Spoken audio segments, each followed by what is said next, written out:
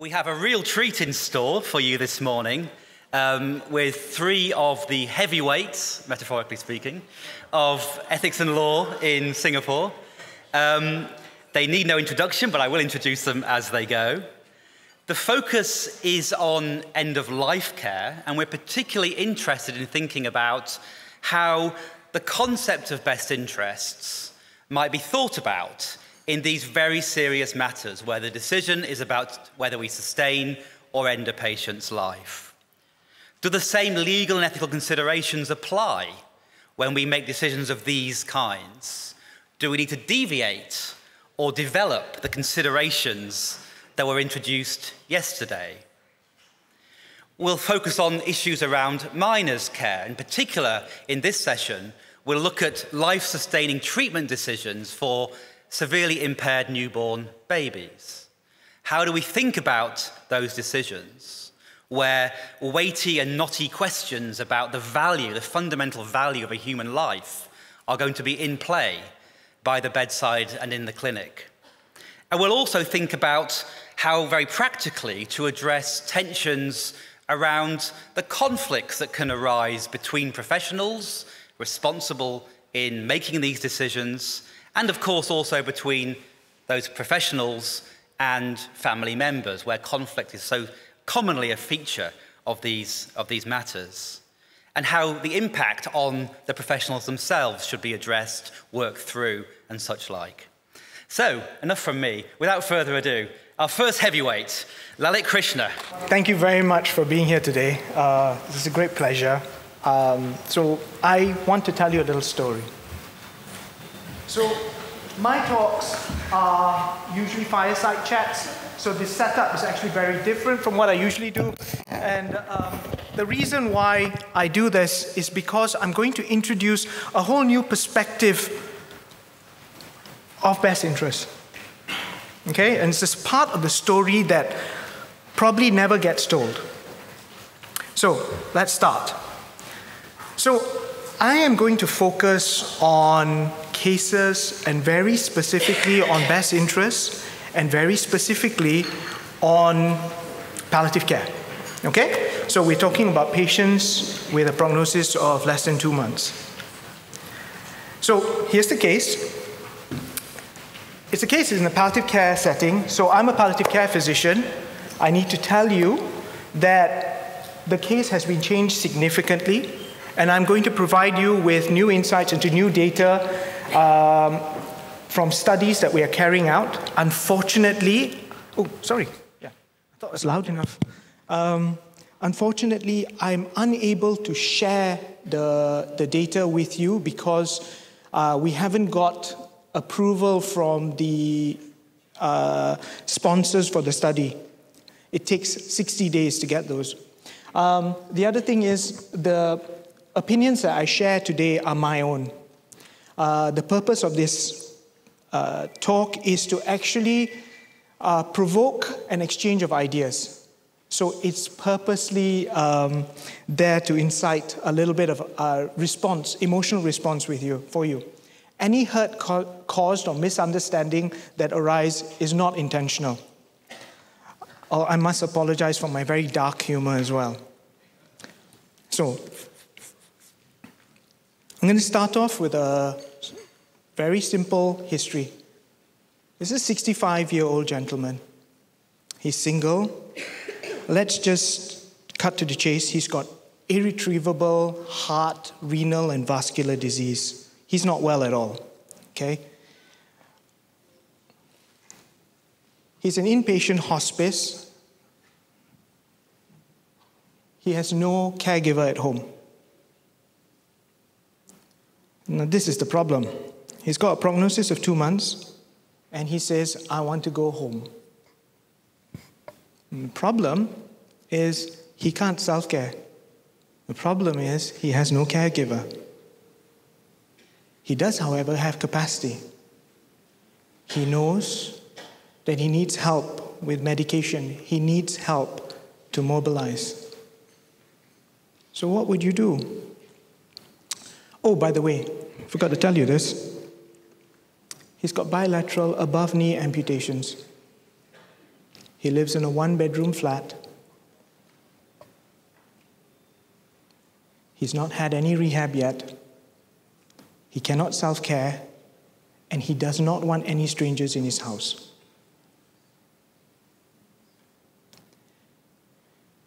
So this is where we visit the problem. The problem is this. We've got patient choice versus team distress.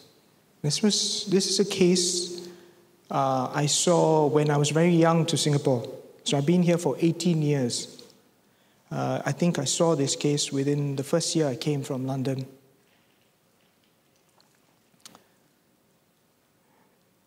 Effectively, the debate that we faced was, should we respect this patient's choice, or should we be paternalistic? I mean, we couch it under VAA now, and maybe that justifies what we did, or did try and think about. And you know the requirements for MCA and VAA.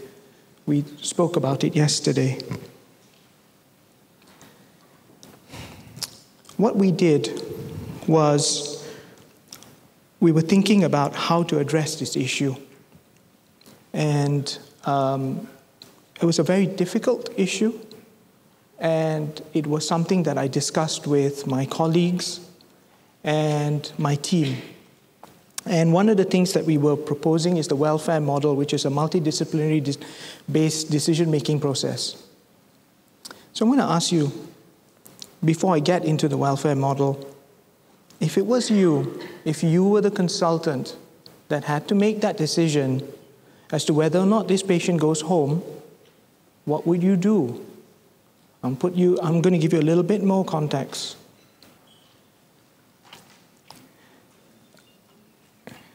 This gentleman has above-knee amputations. He cannot mobilize. If I send him home, he's going to be on a bed. He doesn't want caregivers to come into his house. The reason why he doesn't want to have caregivers into his house is because he's got a familial shrine in his house. He doesn't want people who have eaten meat or maybe who don't understand his family or will stare. He didn't want all of that. For him, this is important. If I took him home, how would he get food? More importantly, if he went home, even with diapers, who would change his diapers? This is what we were facing. So, hence, I'm going to ask you a simple question. Here's the poll. Take your time. But I want you to try and answer this question as if you are the one making that final decision. So,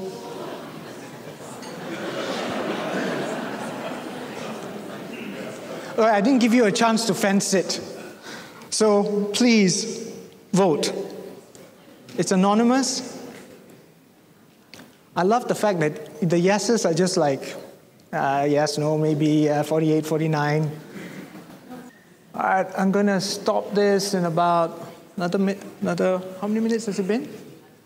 How many minutes has it been open for? Yeah. No, unsure. No, unsure. You see, remember, the thing about it is, right, as a palliative care physician, the buck stops with you. And that's the point. The point I'm trying to make in a minute is what happens. Okay? I'm going to stop. So it's 51 to no and 49 to yes. Oh, well, 48. Okay, maybe I shouldn't have said anything. Okay. All right, let me get back to my slides. Do you ever wonder, so shall I quickly tell you about what we did? Well, maybe not. I'll tell you in a minute. I've discussed this case in 4 settings. Maybe what I should tell you about is the most recent, where we discussed it in a group of palliative care physicians, trainees, doctors, very senior doctors, And the answer was majority no. You would not let the patient go home.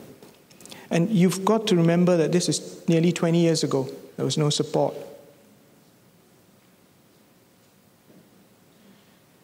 You've got to remember that this is 20 years ago when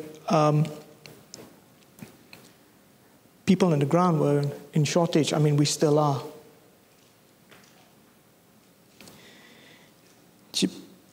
What bothered me most wasn't the decision.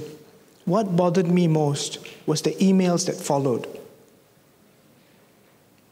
And the emails that followed were purely on how do you do this? So the sponsor I was telling you about the study I'm doing is I've got a reasonably big grant from Medical Protection Society this year, looking at how doctors deal with death and dying and how it impacts their decision making. So I want you to consider the issues before I talk to you about why we made the decision not to send him home. I've published 2 papers now. The first paper is on how nurses in palliative care deal with death and dying. The second paper, I'll give you the references in a minute. The second paper was on how palliative care physicians deal with death and dying. The third one is on medical oncologists. The fourth one is on geriatricians. The fifth one is on A&E doctors. And these are all coming, and hence the reason why I can't share the data yet. We know that there's a competitor paper coming out as well, so hence the reason why my colleagues didn't want to share it. I think they just don't like me, but there you go. So let me share what I can share. These are the things that palliative care physicians deal with every day. You break bad news, you withhold or withdraw treatment, and then you justify it. You justify it, and that's the point. You justify it to the family, you justify it to the patient, and then you justify it to yourself. Palliative care physicians deal with collusion. They deal with intrusive family members. So I sit as the ethics chair for NCC.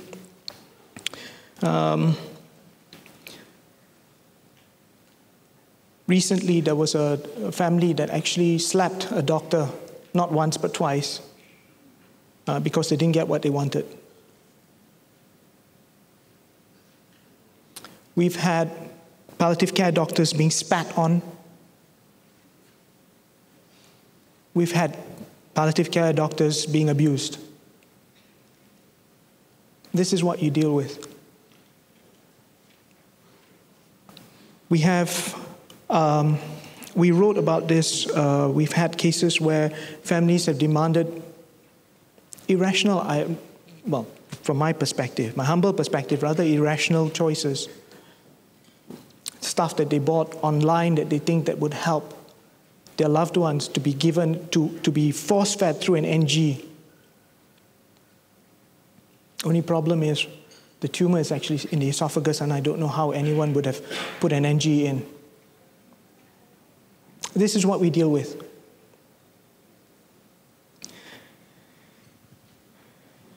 The impact is moral distress. My data shows that about 80% of palliative care physicians at any one time suffer moral distress in one form or another. That level of moral distress is significantly higher amongst oncologists. There's a sense of failure, especially for the oncologists who actually feel as if, my treatment didn't work, I have failed. There's a helplessness. I'm a coward. I will tell you that now. I can't do palliative care in pediatrics. When I trained in the UK, I looked after this child as part of my training, and he was 7 years old. And he was dying, and he was dying horribly, and there was a lot of pain. And he asked me, by the way, no one can pronounce my name, right? So I'm Lala, named after one of the Teletubbies. So it was, Dr. Lala, why can't you take my pain away? That was on my second week of a 6-month posting. I need to tell you that I used to play rugby. I weighed 110 kilos. You do not want to meet me anywhere, and let alone on the rugby field. During that 6 months, to deal with everything, it's an hour drive across London and an hour drive back. Every morning, I would be this close to tears. And the only way I could cope was to run along the river. By the time I finished my 6-month posting, I was 80 kilos. I also had about 2% body fat, but let's not go into that.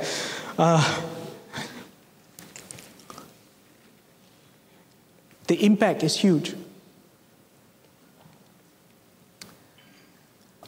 There's loss. Many of us have relationships with our patients. We build those. Part of the reason why I'm going back today is day after tomorrow, which is Sunday morning, I'm meeting a friend of mine. I've known him since he was 7. His father used to help ferry me to school and back. Father's dying. We're going to have the ACP conversation. I don't know whether I can have that with a straight face. There's compassion fatigue. My second study that will be published this year shows that in palliative care nurses, at any one time in a 3-year cycle, there will be at least one period in which they suffer significant compassion fatigue. Amongst oncologists, it's in every 2-year cycle. In palliative care, well, what's the data? There is a dread. Give you a little bit of history. I trained to be a gynecologist. My interest was ovarian cancer. I changed my mind after working with midwives. They're living proof that we're not alone in the universe. I did palliative care simply because part of my oncology training was, sort of my gynae training was, we went through oncology. And it was Christmas Day. I was stuck. We were snowed in. I was stuck, and I was stuck with a patient with mycosis fungoides. It was a hugely difficult patient to deal with because she was in so much pain. I spent 56 hours of my shift with her. Yeah, so in the UK, when you're on call for a weekend, you start at 9 o'clock on Saturday, and you finish at 5 o'clock on Monday.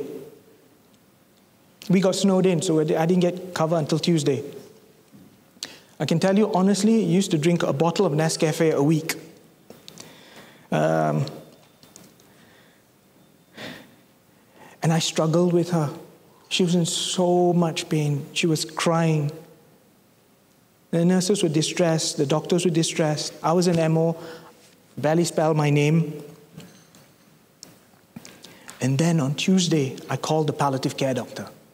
He came. He cycled in the freaking snow and came in and saw this patient. 1 hour after he started seeing the patient, she was pain-free. 2 hours after he saw the patient, she had her first meal. 3 hours after he saw the patient, she was with her family for the first time in a week. I quit gynae then. I haven't regretted it. This is the job. I love this job. I wouldn't say you should do it because it's going to pay well, because it doesn't.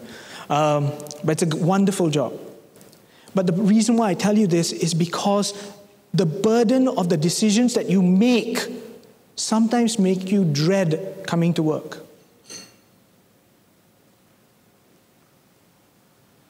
Okay, I've killed the clicker.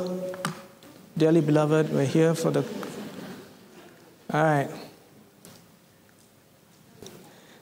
So, There is regret in our population. 12% of palliative care doctors wish they weren't palliative care doctors anymore. That's this year's data. Oh, sorry, last year's data. Sorry. Dementia. 40% of oncologists don't want to be oncologists anymore.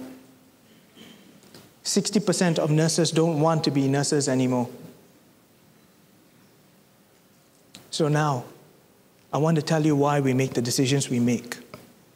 When we talk about best interests, here's the issue. We could have sent that patient home, and we could have said, yeah, well, it's his choice. But the problem is that justifying, right? It's that justifying to yourself. I was trained by Dame Cicely Saunders. I actually was part of my rotation at St. Christopher's when she passed away. But the person who had the most influence on my career is Cynthia Goh. And she used to tell me a simple thing. Treat the patient as if he or she is your loved one.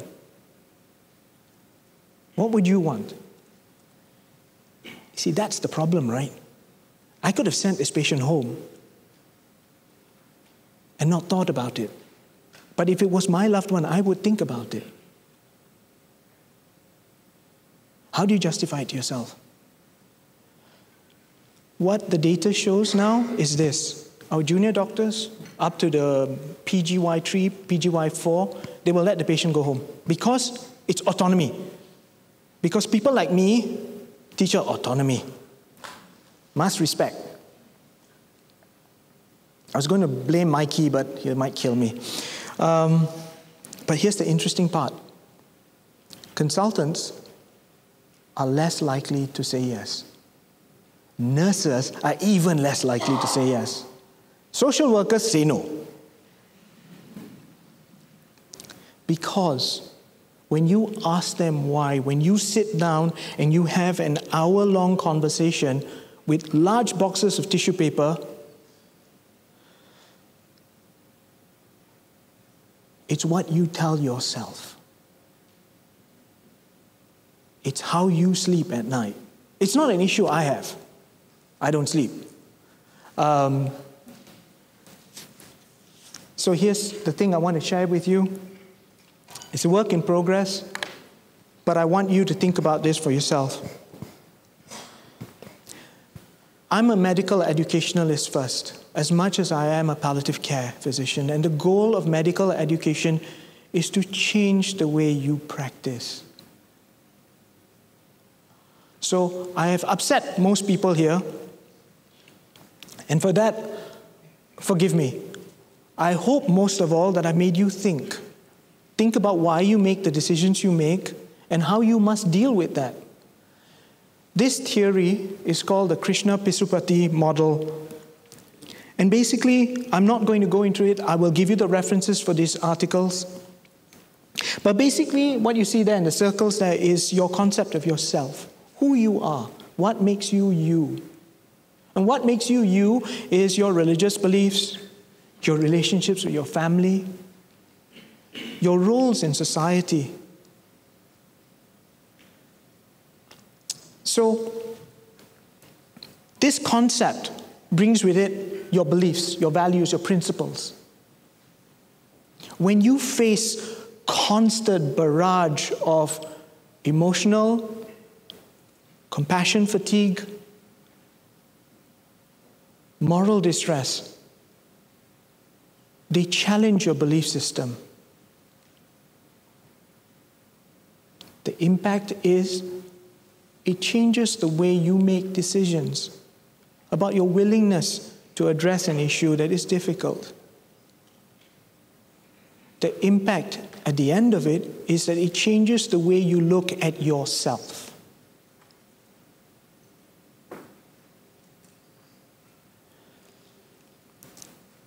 if you don't see this, please see it now. If you're already feeling this, talk to someone you think you can, or get help. I'm a hardcore Liverpool fan. And the thing about it is, I believe that all palliative care physicians should be Liverpool fans simply because our motto is, you never walk alone.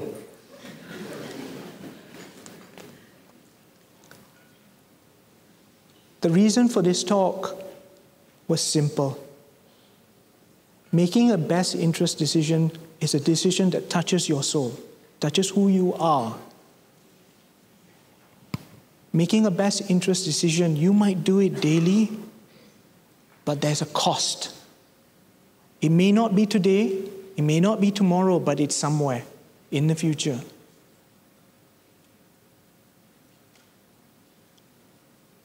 What you need to do is to think about how you look after yourselves. Most of you are too precious. I can't replace palliative care physicians. Most people don't want to do it.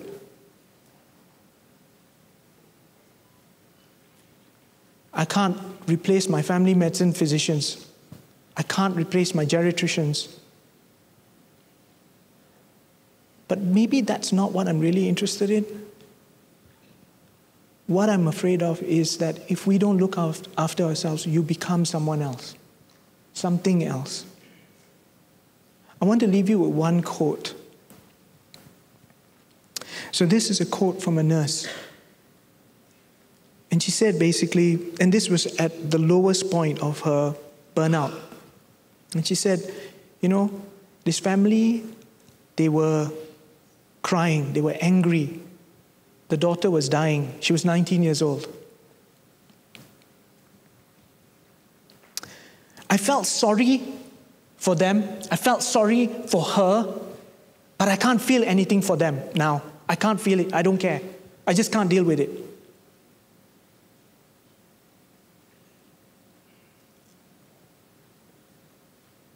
I want to tell you a little bit about what we did for that man in the end, since I'm sure you would want to know. The nurses, the doctors, we pooled our money together. We went in, we got food, and the nurses went in daily to look after this man on their own time. And the doctors did home visits, and he died within a week. He died with dignity. He died pain-free. And the most important thing was, he didn't die alone. Thank you.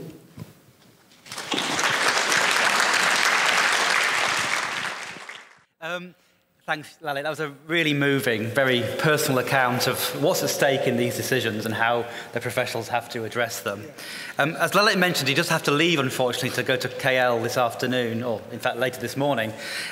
We have 10 minutes of time available, so I'm going to devote that time for people to ask a short amount of questions to Lalit if they would like to do so.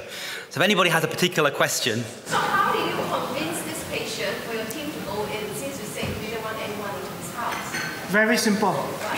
Show your face. Yeah, I scared the living daylight. This is the devil, they look at me. I told him simply this: if you were my brother, I wouldn't leave you like this. So if you want to go home, this is one condition, let me come in. And when he died at 3 a.m. He died with the nurse holding his hand, and I just managed to get in. And he was very comfortable.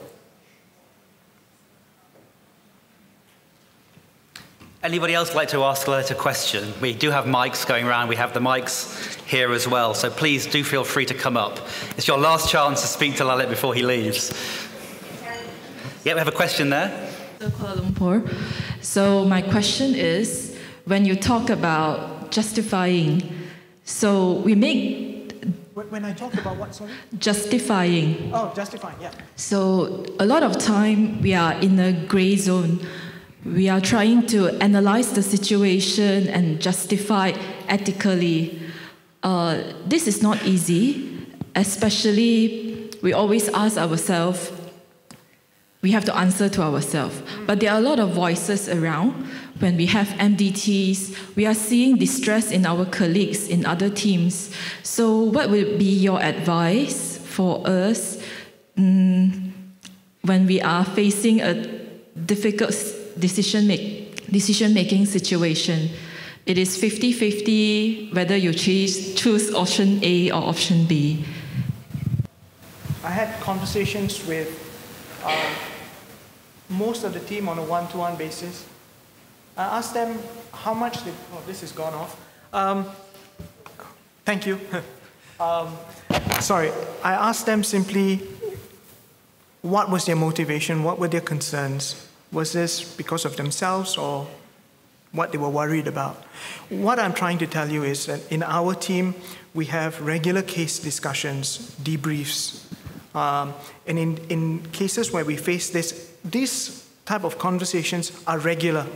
For example, if you're doing a terminal sedation, for example, these are discussions that you would have. It's never easy, but I'll tell you the big secret. The big secret is you have a team in who is comfortable in sharing their opinions. Sorry. Yes, and it's just getting them to share those conversations and then maybe do a debrief after that. Sorry, not a perfect answer. It's work in progress. Thank you. A question here, I think, first, to the gentleman with the shirt on. Have the microphone.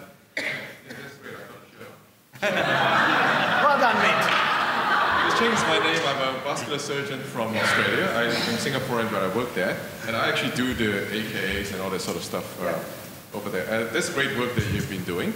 And I always tell my patients and their families that approaching palliative care is not a bad word at all. It's actually helping the patient if we actually refer them early for your help. And that was really good work on how you volunteered your time to get to the patient's family and, to the patient's home to care for him. Has anything good come out of that, as in any sort of progress in Singapore? That, you know, some sort of hospital in the home sort of set up for such patients? You can have this one. I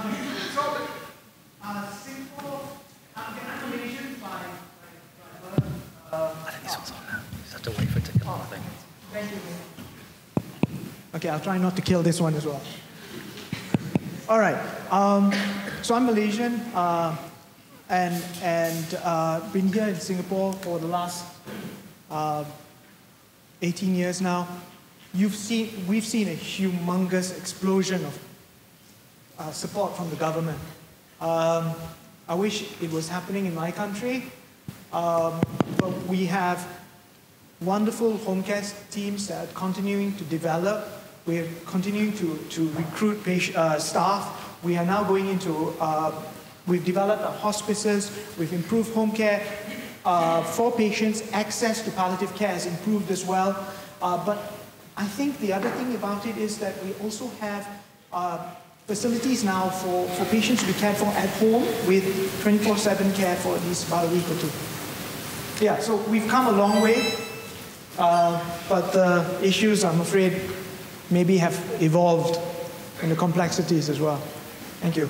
Okay, time for one final question before we move on. Yeah, Lalit, so Zini from Malaysia, Palliative Care. I congratulate the team for doing what they could under difficult circumstances. But the reality is that, for example, if I have 400 patients living in the community, and out of the 400 patients, maybe 10 to 20 of them do not have carers at home. And, as a team, we want to do our best to cater to patients' needs. But the reality is we are not going to be able to do that every time when we identify that needs are not met. And I think the other point I want to make is Harvey Chorchinov recently talked about the platinum rule rather than the golden rule. So instead of using our own barometer to assess what the patient's needs are. And in this situation, clearly, it's best to have kept him in a hospice because you have the safety of the whole team to look after him. But, if we were to use Chorchinov's concept of platinum rule, then, maybe sending him home is the right thing to do. So I'd just like to hear your thoughts on this. Yeah, thank you. I think part of the problem is, for us, is another level of thought which I did not share with you earlier. So we talk about, respecting the patient, right? And then we talk about our own self-interest, right?